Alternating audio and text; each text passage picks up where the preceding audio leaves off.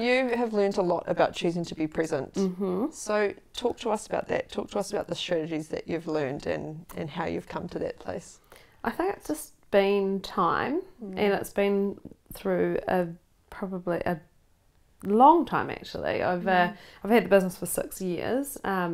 3 of those, three of those I worked full time, and then had the business on the side. So that was really hard, but it was what we had to do. We were building this house, and we just were really, really busy. And it was a choice that I made. I wanted to be able to have my salary shifted from a full-time job to my business, and I didn't want to have to make a financial sacrifice, which probably, I mean, it's different for everybody, but it was just our stage of life.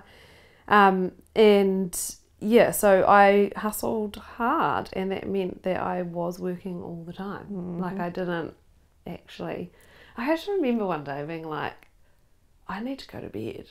Like I am so tired, I need to go to bed.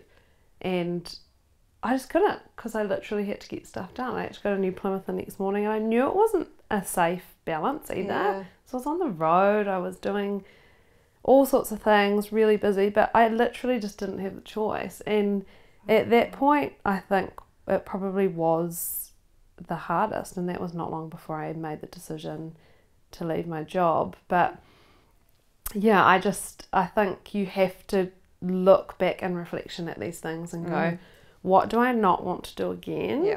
And how can I get there?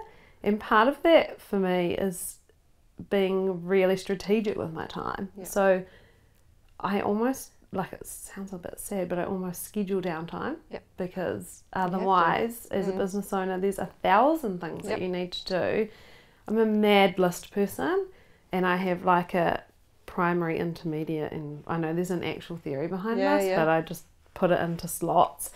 And then sometimes if I am feeling that fatigue, or I have a friend say, do you want to have a coffee? And it's the stuff I really want to be doing. I look at that and I'm like, actually, that can wait. It's not a big deal. That can move. I'm going to be realistic about changing things and my own expectations so that I can create space in my life to actually live. Because it's really important. Otherwise, it's like, wow, I'm 50 and last time I checked I was 30.